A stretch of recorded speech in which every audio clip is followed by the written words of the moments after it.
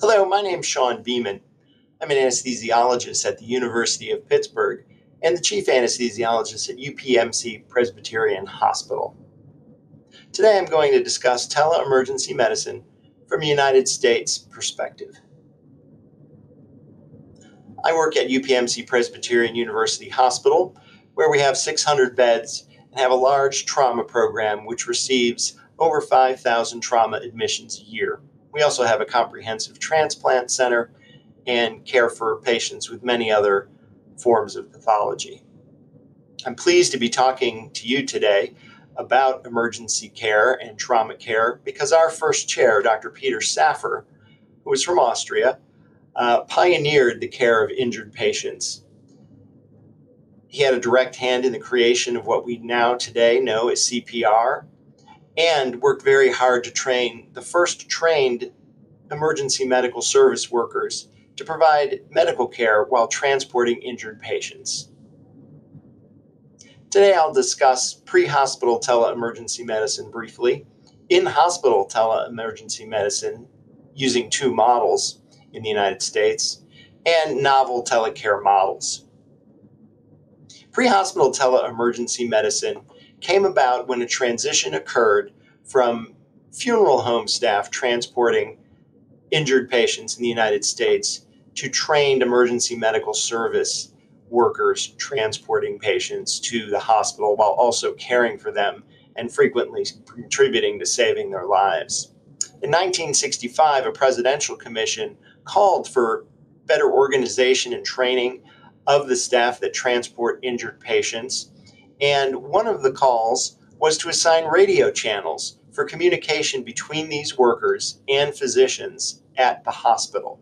This was the beginning of what my colleagues in emergency medicine know as medical command, where a physician communicates with and issues orders to EMS personnel when they seek direction. I believe this to be the first telehealth connection that was ever devised, and is used frequently every day in the United States, and I suspect the rest of the world, via a radio or phone line. These pictures show the evolution of pre-hospital tele-emergency medicine. On the left, you can see workers in the 1940s who are funeral home workers gathering near their hearse, which they use to transport injured patients. In the middle, anyone in the audience from America might recognize this as a screenshot from a 1970s TV show, but it does show in the bottom left a simple device, telephone radio, used for paramedics to contact a physician at the hospital to which they were transporting their patient.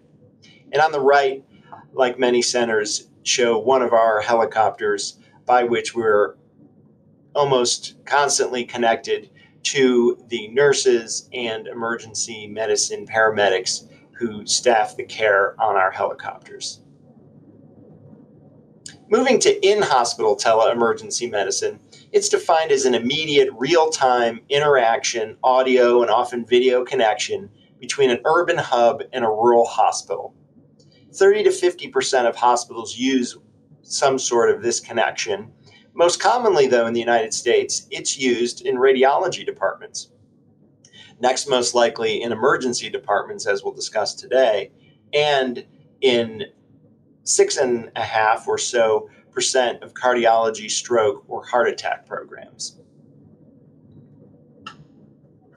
This communication is often via phone, connecting a smaller hospital to a larger hospital, and the conversation often centers around the suitability of transfer and acceptance of an injured patient, frequently using computer connectivity or similar emergency medical records. The physicians on either end of the conversation can also review images together.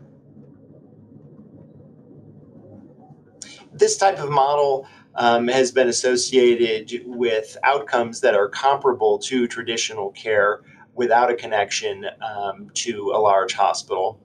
But diagnosis was found to have been changed in 18% of cases in which this type of tele-emergency medicine was used. Treatment was changed in 52% of the cases, and a confirmation of both the diagnosis and treatment was found in the balance of cases using this type of common model.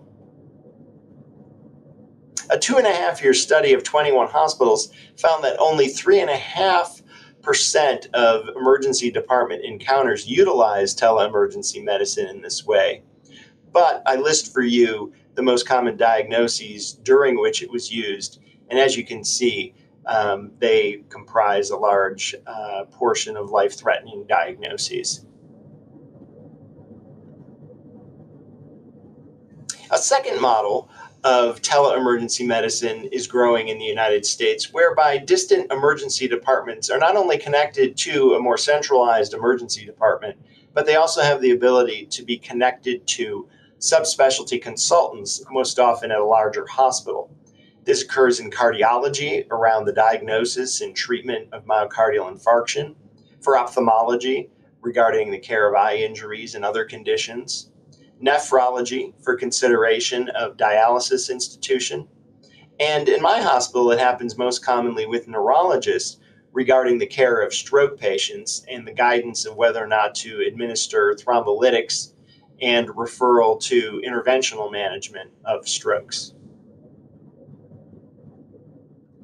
Outcomes have been measured in multiple studies regarding this kind of model where a distant emergency department is connected to subspecialty consultants, and reduced transfer rates have been found. Greater trauma stabilization before transfer has been found. Enhancement of local skills of the staff at the smaller hospitals has been reported. A greater adherence to clinical protocols has been found, particularly in the areas of care of patients who have myocardial infarction or cerebrovascular accident, and reduced morbidity and mortality, particularly in injured patients.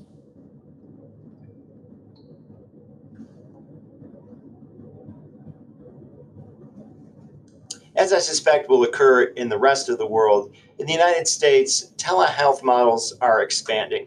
This expansion has certainly occurred during the COVID pandemic, but is also riding on the coattails of better and better technology that we have access to and a more connected healthcare community.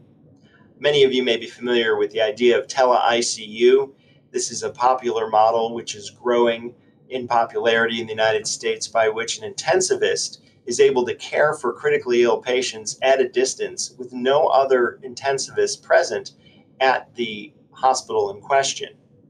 Other models that have been used, are currently being used, and are being expanded include teledialysis, telepharmacy, telecare planning or transition of care, telerehabilitation, teleoncology. And I'm proud to tell you that my department is leveraging telehealth to provide preoperative evaluation, consultation, and optimization recommendations for patients that are far away in the catchment area of our medical center.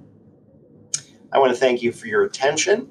I offer some references for your review, should you find them helpful. And I'm very glad to answer your questions later live or receive them via email at any time. And I thank you very much for the opportunity to talk to you today.